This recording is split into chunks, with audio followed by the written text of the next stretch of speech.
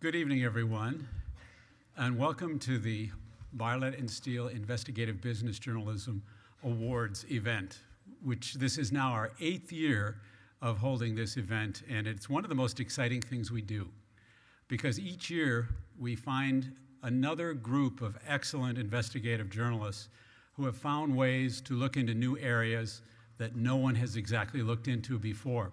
And one of the directives in the judging of the Barlett Steele Awards is what Jim suggests: tell me something I don't know. We don't just want to learn more about things we already know are a problem. We want to be surprised. So I'm first going to, we have a short video we're going to be showing, but I first want to introduce you to those on our panel tonight. First of all, our gold winner for Templand, Michael Graybell of ProPublica.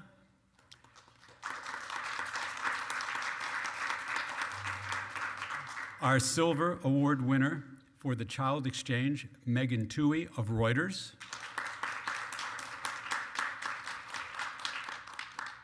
Next, we have the person for whom the award has been named, the Barlett Steele Awards, the two-time Pulitzer Prize-winning and National Magazine Award-winning Jim Steele. We're very happy to have Jim here tonight.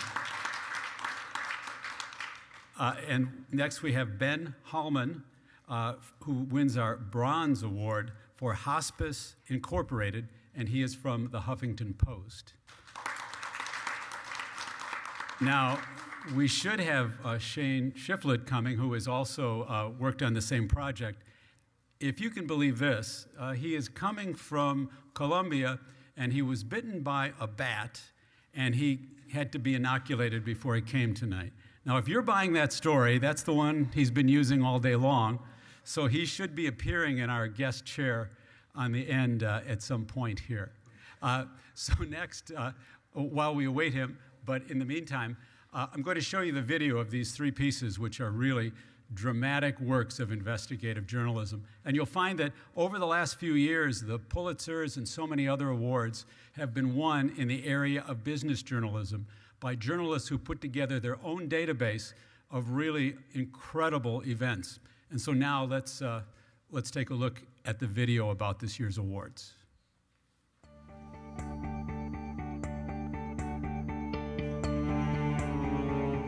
Workers, children, and those at the end of their lives are the most vulnerable people.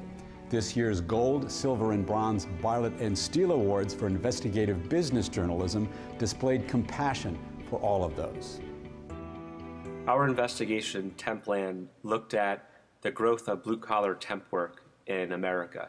We actually found that temp workers were at far greater risk of being injured on the job than regular workers, especially when we looked at really serious things like amputations. Across the board, temp workers were being injured at 3 times the rate for amputations. In looking at injuries, we told the story of a temp worker named Dave Davis, who died on his first day on the job at a Bacardi bottling plant.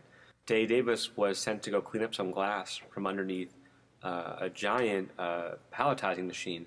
The workers had kind of forgot that he was there and started up the machine while he was underneath it, and he got crushed. This safety training was just completely lacking there, and it was something that was repeated throughout OSHA cases we looked at, that people didn't think temp workers were their responsibility. And what was really shocking was that while the rest of the world has put in regulations and restrictions to address these problems, the U.S. has really done nothing. There was a lot of work out in the field with workers who were scared to talk to us, scared that if they talked to us, the temp agency would never send them out again. When you see factory workers who used to make $15 to $20 an hour now only able to find temp jobs that pay the minimum wage, this isn't because they're competing against somebody in Bangladesh. This is because companies have decided that they don't want the responsibility of those workers. And this is something that Barlett Steele have really been looking at over the last 3 decades, how global trade policies, how tax policies and changes in Congress have led to the sorts of problems that we're seeing today. The Child Exchange was an 18-month investigation that we did at Reuters that uncovered basically an underground market where people went to unload children that they had adopted, often from foreign countries, that they didn't want anymore. Children were handed off to, abusers, sex offenders, without anybody vetting who was involved. It was an easy way for basically dangerous people to easily obtain children. Our series exposed this one particular couple who had been deemed dangerous by child welfare authorities. They had had their own biological children removed from their custody because they were found to be abusive and neglectful. They had, been accused of sexually abusing children they babysat, and then they went on to take at least 6 children through the underground network through rehoming. And when we last caught up with them, they had 2 children in their custody. Well, after our series, the child welfare officials went in and removed those children from the couple's custody. I testified before Congress this past summer. There are members of Congress who are now trying to figure out if there's a federal law that can pass that would apply uniform protections to children. We really looked at and tried to give voice to some of society's most vulnerable. All of these children talked about their belief in America and that it was going to deliver for them and it was going to be a safe place that was going to take care of them. This rehoming activity, this black market, I think really shattered that American dream that so many of those kids had. We found that the system of healthcare providers that are set up to provide care for some of the most vulnerable people in our society, sick and elderly people, are exploiting them for profit. The conditions that you would have typically found in hospices would have been conditions with clear end-of-life scenarios, things like cancer. Now you find a lot of for-profits enrolling patients who have conditions like Alzheimer's, where maybe there's a complication that would come in. And they do that a lot to sort of increase their Medicaid or Medicare billing. But we did find that hospices are not being properly supervised. In some instances, hospices have not been inspected in more than a decade. One of the tools that we kind of developed along with this story is called Hospice Check. It lists all the surveys and violations that sort of hospices have had over the last 10 years. There's nothing like this that exists anywhere else, so double checking that everything's accurate and figuring out how to sort of dig into the data and make sense of it and turn it into something that is understandable to maybe family members who are looking into where to send their dying loved ones. Barlett Steele literally wrote the book on the industrialization of the American healthcare system. And so to be awarded for a story that fits into part of that larger narrative is, I think, a tremendous honor. Investigative business journalism requires extensive reporting, research, databases, and articulate presentation. And it's ultimately about people, as the Reynolds Center's latest Barlett Steele Awards clearly indicate.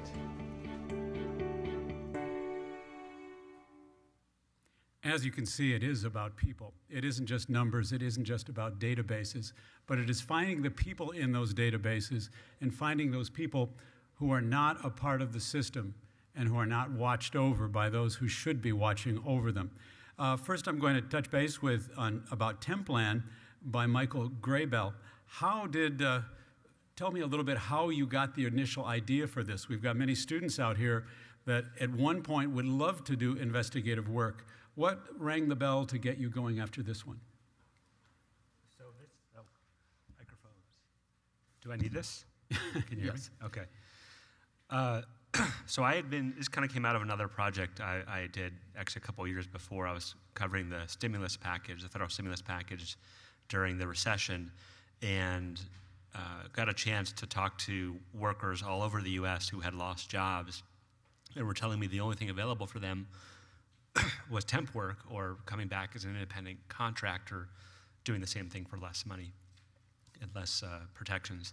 So I kind of came back after doing this work and said I really want to do something on the changing workforce and doing stuff on the growth of temp work.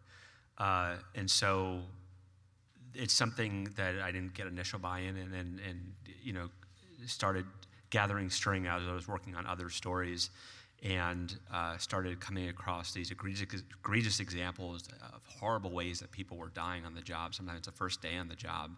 And I wanted to find out if this was just something that was sometime, horrible cases, or was this a trend that was happening? And I started pulling data and requesting cases and seeing that the same things were happening over and over and over again, and that the data did back up that temp workers were getting hurt at far greater rates than regular workers. Did you, one of the things you'd mentioned, once you actually followed in temp workers one day, right? You'd seen them. Tell us about that, how that occurred. So as I was requesting data, I kind of, my boss said, well, we're not going to wait 6 months for you to do the database and then start doing the reporting. So get out there and see what's going on. And I had been talking to a worker center in Chicago that worked in the immigrant community, and they'd been hearing complaints from temp workers that, was telling me the story of, literally vans will pick people up off the street corner and they'll go work for Frito-Lay and Walmart. And I said, what? How can that be? This is, I think of that as day labor, and yet this is institutionalized day labor for some of the biggest companies in America. So we went out to little village in Chicago, 4 in the morning. There's nobody out there except tamale vendors who are kind of getting started to feed the workers as they go to work. And people start lining up in an alleyway behind a shop selling quinceañera dresses. And I asked people, where are you going to work? And they said, los peluches, which means the stuffed animals. And nobody could tell me where they were going to work. Nobody could tell me the temp agency they were going to work for.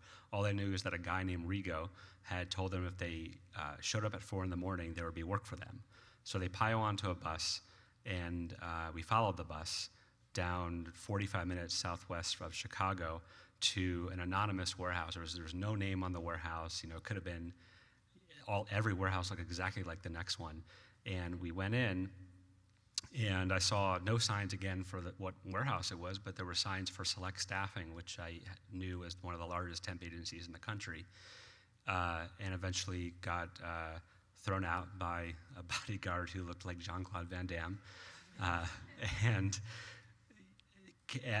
I came out, I sat in the car and I started, looking up the address and looking up property records on my phone, and found out that it was Thai Incorporated, which is, does anyone know who Thai Incorporated is? Beanie Babies, yeah, and Hello Kitty. And if you go to any drugstore in America, you see their stuffed animals. They're one of the largest manufacturers in the world, and they're relying on people who don't even know that they work for them. We had to confirm this with actually bringing Beanie Babies to interviews and saying, "Is this what you're working with?" And the people say, "Yes, that's it. That's the company." Amazing. And the child exchange, Megan Toohey, tell us a little bit about that story, because there's nothing considered more precious to everyone than children. And every time you hear examples of child abuse, it just really upsets everyone. Tell us how you got onto this story and some of the aspects of getting it all together. Well, I think that's right. I mean, I think that investigative journalists over the years have done a good job of documenting the abuses and the failures of the government child welfare system. And what I discovered through this 18-month investigation was that there was this underground network, basically this black market in adopted children that exists here in the United States that was completely out of view from the child welfare system.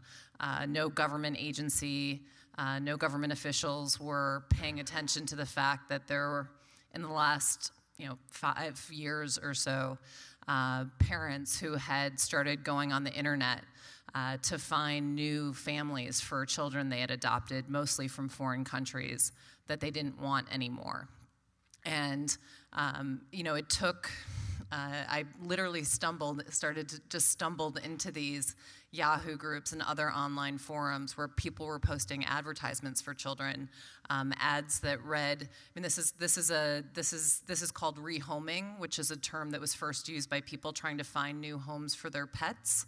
And the language used in the advertisements that I stumbled upon were often similar.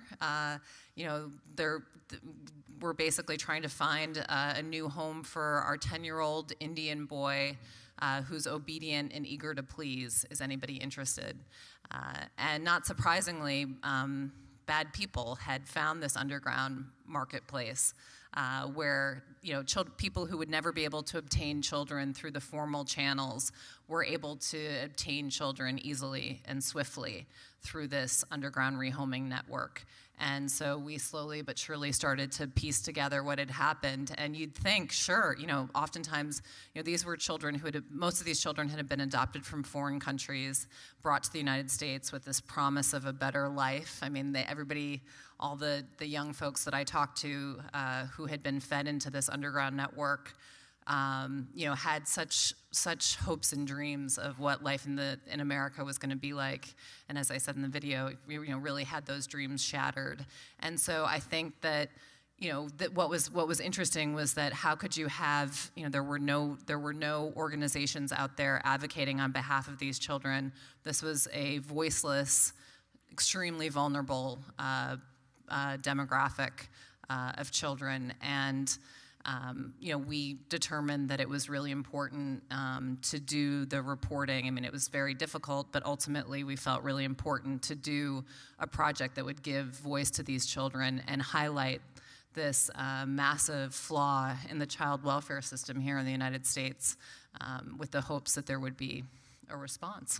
You had to do some real sleuthing, and there was one example of a breakthrough, and you finally got to talk to one of the perpetrators. How did that go?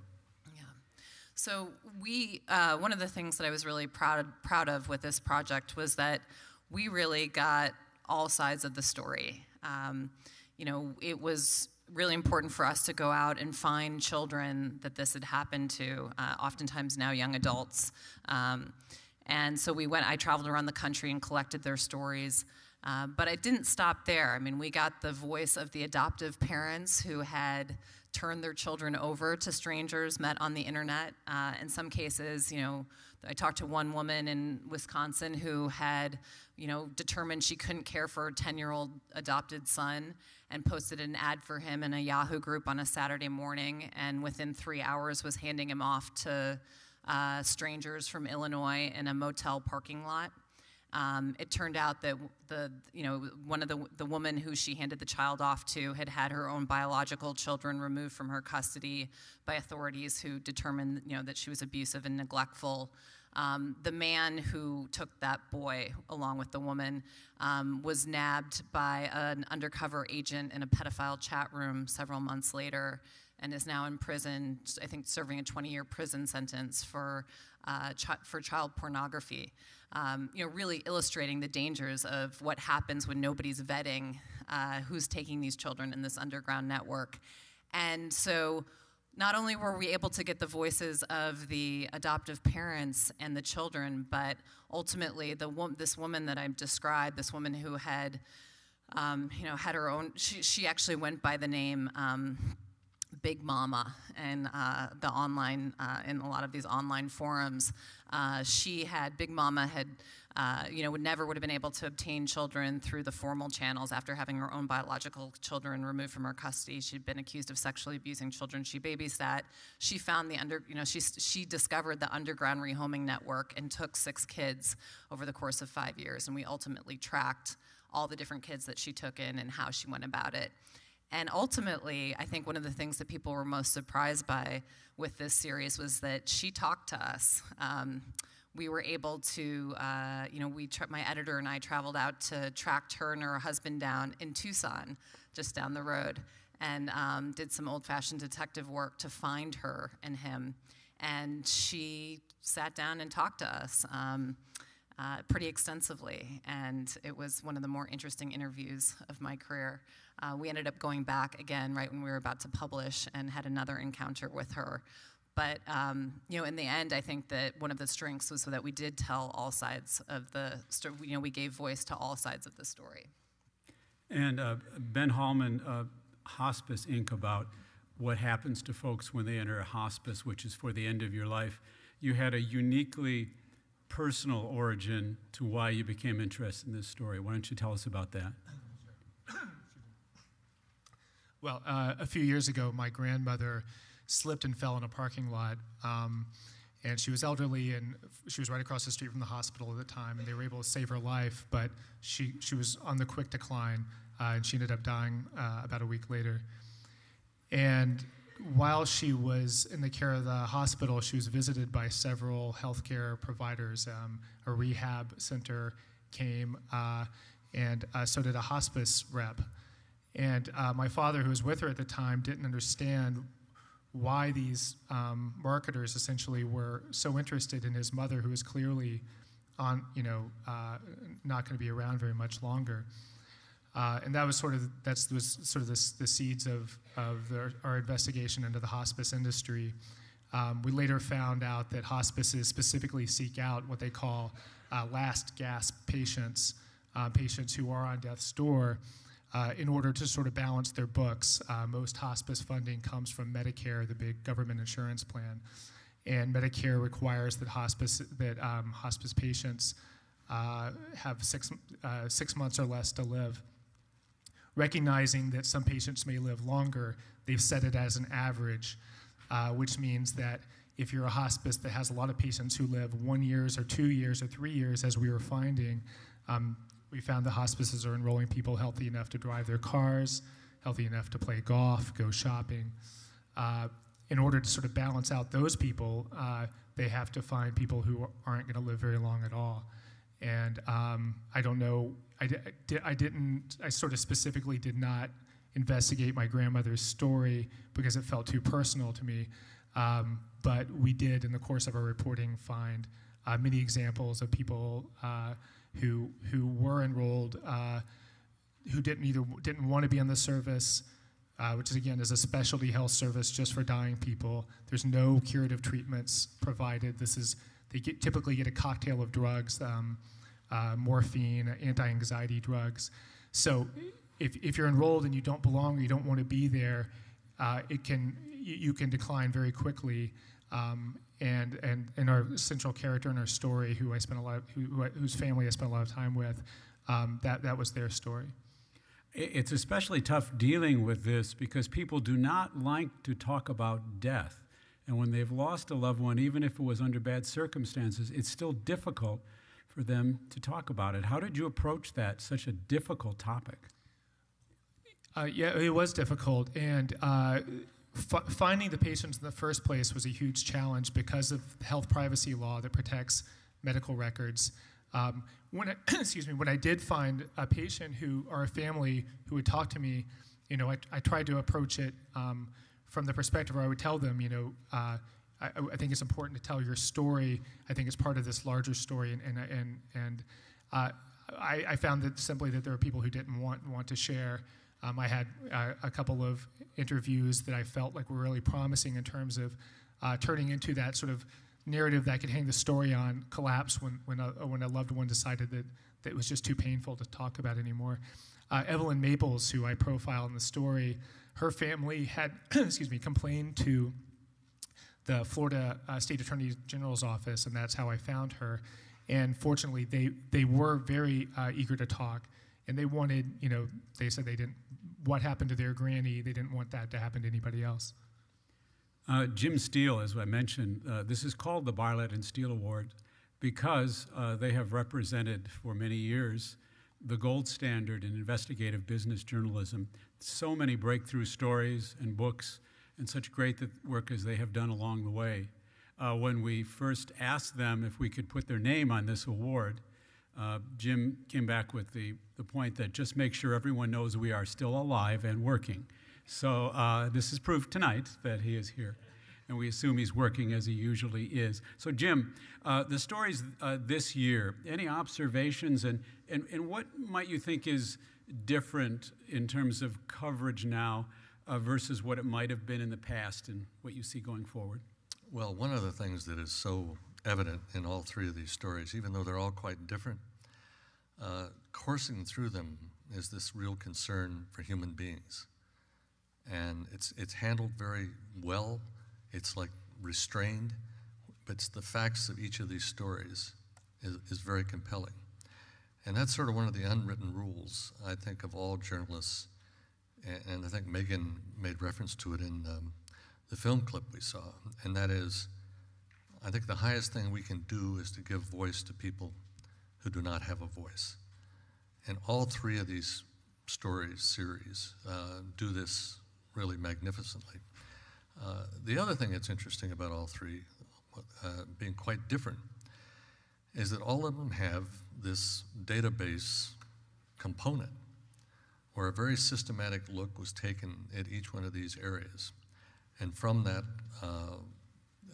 profiles were developed.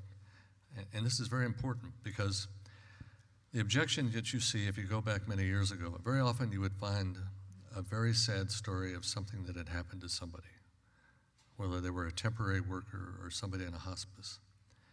And the story would bring tears to your eyes, perhaps. But as a reader, you wondered, is this part of a larger story, or is this just an aberration? You know, does this anecdote relate to something greater than this person? And I think that's what's so impressive about all three of these stories. They've got the data component as part of them, so we see these are not just flukes. There's example after example in each of them that shows exactly how widespread and how horrible these problems are. So all of that's very important toward giving gravity and substance to these pieces. And it's why journalism today, I think, is so much different, especially a lot of business journalism than what it was a number of years ago. Because reporters now have this sophistication to make these kinds of analysis, but at the same time, they have not forgotten these all-important, these great human stories. And to weave those two things together gives you a package that resonates tremendously with readers and viewers. 8 years ago, when we had the concept of the Barlett Steele Investigative Business Journalism Awards, everybody said, well, this is a terrible time in journalism. This is a time when nobody is going to be doing investigative work anymore. We're done for. Instead, each year's entries become stronger and stronger through the growth of database reporting and putting together original information along the way that is just so key and so inspiring. Also, each of these stories shows the power of one person who cares about an issue and learns more about it than anyone else, the tremendous impact that they can have by following through over whatever that period of time might be. So for many of the students in this room tonight are aspiring to do investigative work, are aspiring to make a difference and to make a difference in people's lives. What's some advice that you might have based on your experience? Have there been learning experiences in terms of how you have written and how you've put your stories together and done your research that you want to share? I was leaving it open, but we'll come back. Well, I guess we'll come back to Michael again. Well, I'll go down the row. Why don't you start? All right, so I'll start. I guess my advice would be sort of how to start doing investigative work. I think many of you in your first jobs are not going to be hired as investigative reporters. You'll be hired on a metro desk somewhere, and that's how I started. I mean, I wrote obituaries for my local newspaper and asked to do more and more. And when working on the metro desk, it was constant, breaking news. But I always had a project I was working on in the background and chipping away at when there was quieter time or something would happen, and I'd say, tell my boss, there's more here. Let's keep pursuing it. And I'd ask for more time while I was doing the other stuff. So I think that's how you can break through. Oh, and that's how I think you can break through and show yourself to have investigative instinct and skills. The second thing I would say is whatever you are assigned to cover, learn where the documents are. One of the most valuable things that I did as a young reporter was try to learn how to get police reports, go and talk to the courts reporter. I'm amazed by how little knowledge there is at some of the newsrooms of how to get documents. And sort of there's always sort of the older person in the newsroom who's sort of the keeper of all information. And talked to him. I was constantly, said, "Oh, wise one, tell me how I can get this document." I'd learned something new about how to, which agency in the part of town had it and how I can get it and where they kept the records. And eventually, people came to see me as somebody who could go get documents when news broke. So no longer was I the guy who ran out there and asked witnesses scattershot, what happened? I was sort of the guy who would sort of run down to the courthouse and get the stuff that would advance the story. Megan, how did you sort of explained by default, you were in a new job. Explain how you wound up being able to work as long as you did on this story. Right, yeah, it certainly wasn't my first job out of college. I too started off, I had a variety of jobs in journalism and started off working in suburban bureaus of newspapers, and always was looking to kind of stretch whatever existing job I had to the next level of reporting and writing. And the truth is, no matter what sort of journalism job you take, I think if you have those instincts and you have those desires and the interest and ability to push yourself to the next level, whether it's working on a daily story, and at the end of the day you turn in the daily story, but there's a dangling issue that you could scratch at. Editors you're ultimately rewarded for continuing to dig, and the more you dig and the more you grow and the more you push whatever particular job it is that you hold at that particular moment in time, I think the more support you end up getting within your newsroom, because editors aren't going to want to stop somebody from gaining momentum as they do more and more coverage in one particular area. When I was at the Chicago Tribune, I was working in a suburban bureau, doing general assignment work, which on some days included covering like Santa showing up. There was one day where my editor was like, "Gee, has Christmas come early this year? It seems like Santa's showing up at the local mall earlier." Like go off and do that story. Which made me want to shoot myself. And but I was doing stories like that, and there was a. It turned out that there was a shooting, a woman got murdered in a suburban parking lot, maybe of that particular mall, by her ex-boyfriend. And this was a woman who had been in an abusive relationship with this man. He had been abusive to her, and she had gone out and got a restraining order, and had basically taken all the steps that a woman could possibly, or anybody could take, to protect themselves from an abusive partner. An ex-boyfriend, an ex-girlfriend, and he still caught up with her. He still kind of plowed through all of the legal protections and murdered her in this parking lot in suburban Chicago. And so that was a classic example where I did the daily story, but then the question became, well, are these orders of protection, how do people obtain orders of protection? What happens if people violate them? Do authorities step in and actually take any action against the people who violate orders of protection? Does the criminal justice system actually help to protect these people, these victims? And that turned into my first series. One story led to another, and before long, I was, working in the downtown newsroom, did a year-long series on domestic violence and the ways that the criminal justice system was failing to protect victims. And that just one thing led to another. So I think that it's just a reminder that in all the stories we cover, I think there's always dangling issues that you can continue to scratch at if you've got the interest. And the more you do, the more you're going to get rewarded. And ultimately, it was years later that I ended up taking this job at Reuters, where I was given 18 months to work on something. But there were a lot of stories at the suburban malls before that. So. And Jim, you've got a great deal of experience to draw upon. Tell us a little bit about what drew the two of you together into this multi-Pulitzer National Magazine Award-winning duo. Well, before I do that, I have to, what you're saying, Megan, about the way you start is, I think, really very important, because I certainly didn't start writing long stories, and most journalists don't. Certain things will pique your curiosity. You want to look behind it. There's a few little rules that I've sort of formed in my own mind that I learned early on that I would just like to talk about briefly, because I think they're as true now as they ever were. And I think one of the most important things, which I think what Megan was talking about just illustrates this perfectly, and that is to be curious. When things happen, ask the question, why is this happening? What is behind this person? What's the story behind that little item in the paper or something else that goes to the heart of why that's an issue? So be curious. And somebody asked me once, can curiosity be taught?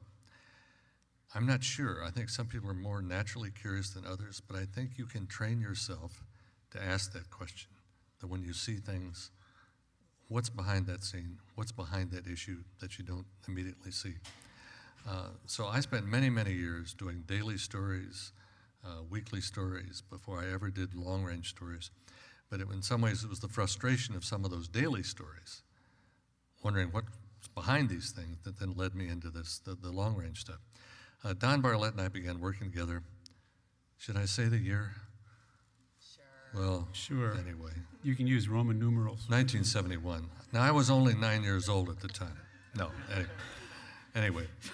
And we got together on one project. There was some inner-city housing frauds going on in Philadelphia, and the paper wanted a big project. It looked like this was a big thing. Don and I sort of knew each other a little bit. We were new arrivals at the paper from totally different newspapers. So we worked together 3 months. We did a series of 3 or 4 articles. This generated a huge number of other leads. Long story short, we worked on this for a year. 50 people got indicted. Federal law and regulations got changed over this. And at the end of this, Don and I just sort of looked at each other and say, gosh, that kind of worked, didn't it? And so we began proposing other projects. I mean, nobody came along and says, you are a team, my sons. You know, we've just been proposing projects ever since then. And we think one of the reasons it's worked so well is that we divide the work up pretty evenly. We both love to report, which means we're totally of sound mind. Neither one of us particularly likes to write, which is further evidence that we're of sound mind. And it's been that division that has really been, I think, at the heart of the partnership over the years. One person will write a part of a series or a part of a story, kick it over to the other one, who knows some more things about that, make some revisions. We've always sort of vigorously edited each other before we put a story or a series together and bucked it over to our editors, wherever we happen to be. So, you know, we've had the value of all of these years of sort of perfecting this process. But it worked pretty well in the beginning because of a similarity of interest, a desire to really look deep behind things, to look at issues that might be out there in the public domain, but which hadn't been explored. I'll tell you one quick one on this, and then I won't go on anymore. One of the things we love doing is looking at issues that appear to be, you know, hot issues that which the public is being misled. Well, back in the mid-'70s, I was 11 by then, by the way. So anyway, we were doing a series on the oil crisis. There was this huge catastrophe. People were couldn't get their gas. The Arab countries had cut off the supply of oil, supposedly the U.S. And one of the stories out there, in 1973 and 4, that all the media was writing about. The world has 10 years of oil left. 10 years of oil. I mean, look at them, do the math, right? So we proceeded to do a story saying, these are all ridiculous stories. And in fact, there's oil crises every 20 years. And every time there's an oil crisis, there's 10 years of oil left. We had quotes from the 19-teens, some from the 40s, and then, of course, from the 70s. This got a lot of our compatriots in the news business very upset with us because we thought there's all these official people who say this is all the oil that's left. But the point being, look behind the headlines, look behind what the experts are saying, look behind what the authorities are saying is gospel to see if that's right. Because in a lot of our society right now, people say things and they're not necessarily lying to us, but they just don't know what they're talking about. So look behind that for the benefit of your viewers, your readers, and the public at large. Well, Ben, based on Jim's comments, you and Shane have about 38 more years to go in your working together. How did you come together on this, and what is it? What's your lines of demarcation in terms of duties and working together? Well, I was really fortunate to find Shane in our newsroom, who is, I think, being underutilized. If I can say, he has a computer science degree and has been a data reporter, and he's also a developer. These are skills that I don't have that I wish I had. So for us, the line of demarcation came pretty easily. I do the field work, and he does a lot of the research and dealing with the federal agencies. Thank God, he handles that, and he handles the data analyses. And so far, it's been a relationship that's worked great. I want to open this to some questions that some of the students may have out there. So yes, over here. Get the microphone over here.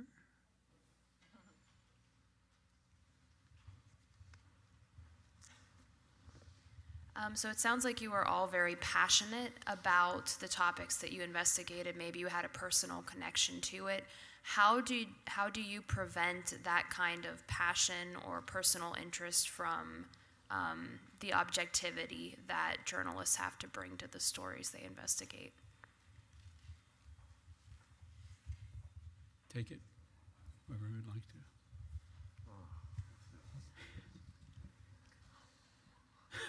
Why me? It's all yours. Objectivity is one of these words that's subject to a lot of white papers as to exactly what objectivity is. I think in most investigative reporting, you look at the facts as you see them, you attempt to interpret these, you spend months looking at an issue. At that point, I think the readers deserve to know what you think about it. So it's not objective in the same way. I'll give an example. Like there are all kinds of issues out there where there are two sides of it and there's no permanent thing. For example, every time tax bills come up, there's issues about whether cutting taxes spurs economic growth or doesn't. You can find people on both sides of that question. All right, that's a case where, okay, run both opinions on that. But here's a case where who pays the taxes and what their tax burden is, that's all very well established by IRS statistics. So that's something that's not debatable. You can go in and you can run those numbers out and you can explain that to the public. So I think part of the thing is you differentiate between those things where you have a lot of these legitimate opinions about what something may be versus what you can actually prove and show to be the case. But I think the most significant thing with an investigative piece, you're not going to spend that kind of time unless you're going to come to some conclusions. I mean, most readers want that.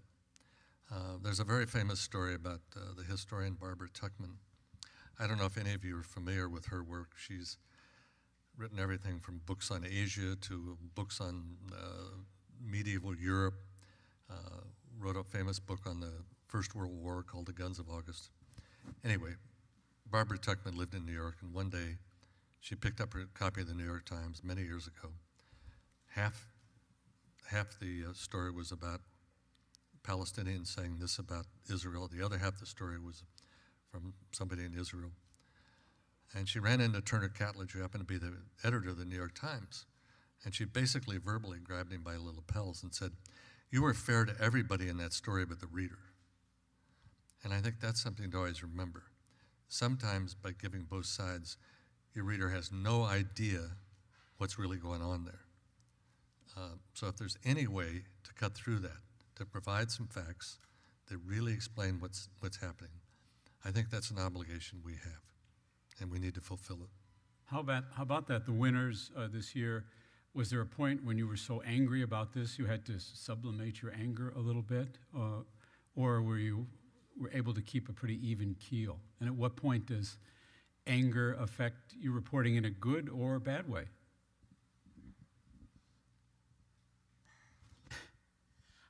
Well, I would say that in the course of doing the reporting for my story, I mean, with many stories, I think, where you're uncovering injustice, and people who have been harmed and the system has allowed it. And at the time that you're catching up with these victims, they have yet to receive justice, and they're oftentimes still suffering. And I think that in the process of reporting, you know, we obviously form relationships with our subjects, and it can be tempting to want to cross the line and directly help people. And I think for me, there can be those moments in the process of reporting where the subjects are just really pulling at my heartstrings, and I feel like I'm taking from them and I'm not giving anything in return.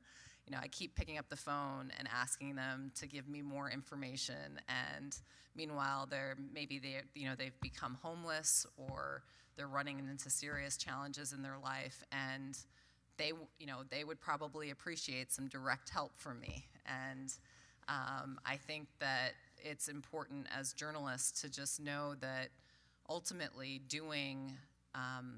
telling people's stories as accurately and fairly as possible, you hope will ultimately help them more, and that's the role we play. You know, we're not social workers, we're not working for advocacy organizations, and I think that it's just important to, even when subjects are pulling at your heartstrings, to remember the parameters of the industry we work in, and to have faith in those parameters and those ethical boundaries that sometimes do bump up against your heartstrings.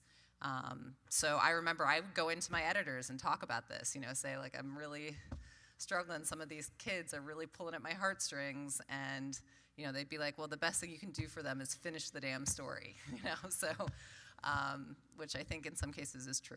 So sometimes it's just like, finish the damn story. And the story becomes a part of their lives, and I know a couple of my friends who do investigative work, I hesitate when I see it's their phone call sometimes, because they get so caught up in that issue that you're looking down the barrel of 2 hours of talking about, does this make sense to you? Does this make sense to you? But that's the fun of investigative business journalism. We have another question out here?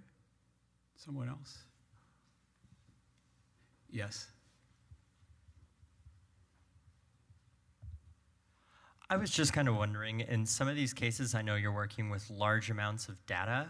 What do you find to kind of be the best way, or what tips might you give to journalists like us who are kind of starting out, of how to tackle, you know, that large amount of information, and how to kind of organize as you're going through these deep investigative stories?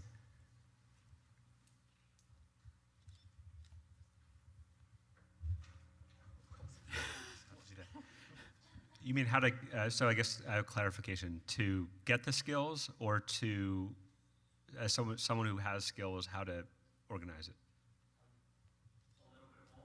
Okay. I mean, so I picked up, I've learned how to do Excel and Access, and I kind of just picked it up because one day I was assigned a job about rounding up the city's homicides. And trying to come up with an analysis, and I didn't really know Excel very well, and so I was just sort of doing tick marks on a piece of paper, trying to add up, you know, how many people of different races or different parts of town were being killed. And one of my colleagues was a woman who was our computer-assisted reporting editor, and she held many trainings at the newspaper where I was at, and I sort of just started taking these classes, which you can probably get at ASU and at IRE to gain the skills. And then once you kind of have these skills, I guess, I mean, the first thing you need to figure out is, how do you get the data? And there are many ways to do this. I mean, either reading reports where government auditors have kind of tried to do things, academic studies that have tried to replicate what you're doing, or you know, just asking around, you know, where is this stuff kept, and you know, well, what form is it on? If you see it on a form, you know someone's putting it in a database somewhere, usually. You know, and once you get it, you've sort of got to kind of interview your data, where you're going column by column and trying to figure out what does each column mean, and making sure you fully understand it. and then just sort of doing basic checks to make sure you actually have all the data that's in there, and there isn't a state, state XX, because they didn't know what state it was in and they didn't know what the state name was. So you've got to kind of check those things before you dive in. Yeah, I just want to, if you don't mind, I just want to offer some very practical advice. If you get out of school and you have a basic understanding of Excel and Access and have some understanding of how to manipulate the data, you're going to go into your newsroom and you'll be way ahead of most of the people you work with right now. And you will impress your editor. I think the reality is that despite this sort of data revolution, most of us, I'm speaking about myself here too, don't really possess these skills. It's just such a useful, sellable asset. I think it's very good advice, and numbers have always been kind of the Achilles heel of journalists. And I think that's what's nice about what's happened in the last few years. More and more journalists do understand these. They're still in the minority. Couldn't agree with you more. And I think one other point on whether it's data or information, every journalist deals with this pile of information that starts coming their way when they're reporting a story. And there's all kinds of, everybody has to find what works for them. And it's very easy to feel overwhelmed by information. Everybody goes through that. So what we have always tried to do is, the old journey of 1,000 miles begins with first step. When you'll see within that information something that fascinates us, we will then write that. And we will very often then not worry about the entire subject, but we'll know within that mass of information we have, there's something fascinating that's going to be part of that story. So we'll write it. So I think that's another thing to think of, whether it's data or just plain information. Also with data and numbers, the thing that's overlooked by people, the power of the numbers is very often just perspective, showing what something has gone from here to there. I mean, the interesting thing about all of these stories, you have whole industries developing that didn't exist, and the data, in a couple of cases, shows that. So that's what's powerful to readers. Not that you just got a number there, but that this is a number that was insignificant 10 years ago, or didn't exist at all 15 years ago. Perspective to numbers is what makes them so powerful. Do we have, and certainly in terms of the hiring of students, I know in the business journalism area, having the ability to put numbers together in business journalism with journalism, there's a great demand for hiring in those folks, and then some of the folks even have double majors. But putting numbers together with words is something that is becoming much more of an expected skill in many newsrooms. Is there one last question we have here? Yes, back here. And then we'll be giving out the awards. So you all touched on giving a voice to those who really don't have one in society. How do you gain the trust of these individuals who already lost trust and hope?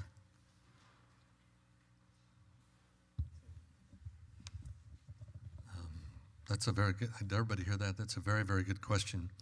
And I think we've all had numerous experiences where you try to gain the trust of somebody and you try to tell them that you're not there to in any way malign them. You just want to tell their story.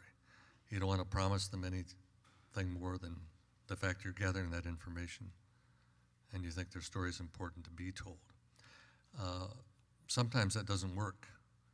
And there are any number of cases that all of us, I'm sure, have had where, and I think you related one, I think earlier today, where you work on somebody and you think they're going to tell their story, and then ultimately something happens and they get cold feet, or you never get in the front door to begin with. But you just have to try to be honest with people. That's the main thing. And I think usually the honesty will serve you well in terms of gaining their trust and gaining their confidence. But beyond that, there's no magic formula. Certainly all of the winners this year. I always know every year when I listen to Jim, I realize any of us would completely spill our guts to him because he seems so trustworthy and believable, and I know that has worked to his benefit over the years. Part of his great success is his honesty and great believability. Well, this comes the time in our program when we actually make the awards, and so it's one of our favorite. It's one of our favorite times of the year, and I'm going to. Jim will be joining me. Jim will be joining me for this event, and the first of all, for the Gold Award for ProPublica Templand by Michael Graybell.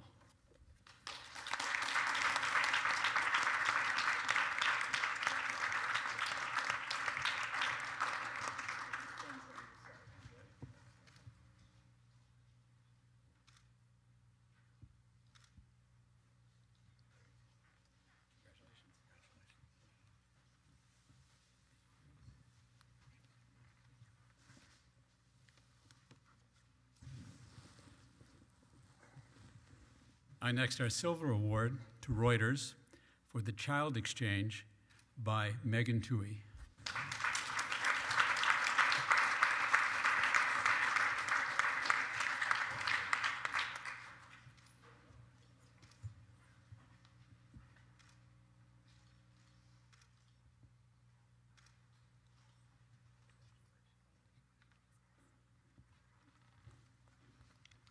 Years ago, I worked with Megan's father at the Chicago Tribune, and her mother worked at Northwestern University and set up many of the shots for a variety of things I did when I was doing television. But many years had gone by, and I was a little disappointed to find out that Megan wasn't 12 years old and that many years had passed by. But it's great to see her so successful, and I know her father's very proud of her and sent me a note already about that, so we're very pleased to see it.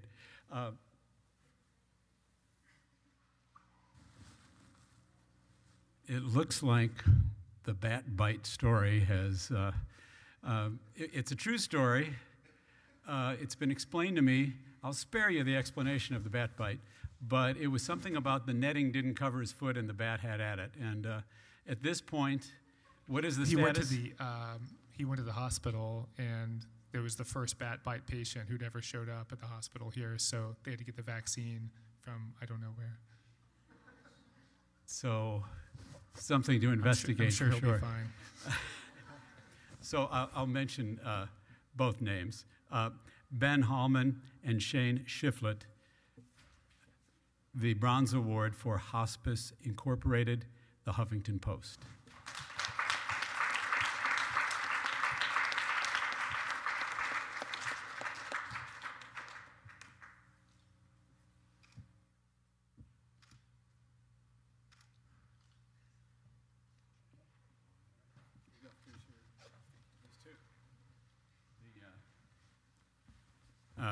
This is the first bat bite incident in the history of the Barlett and Steele Awards.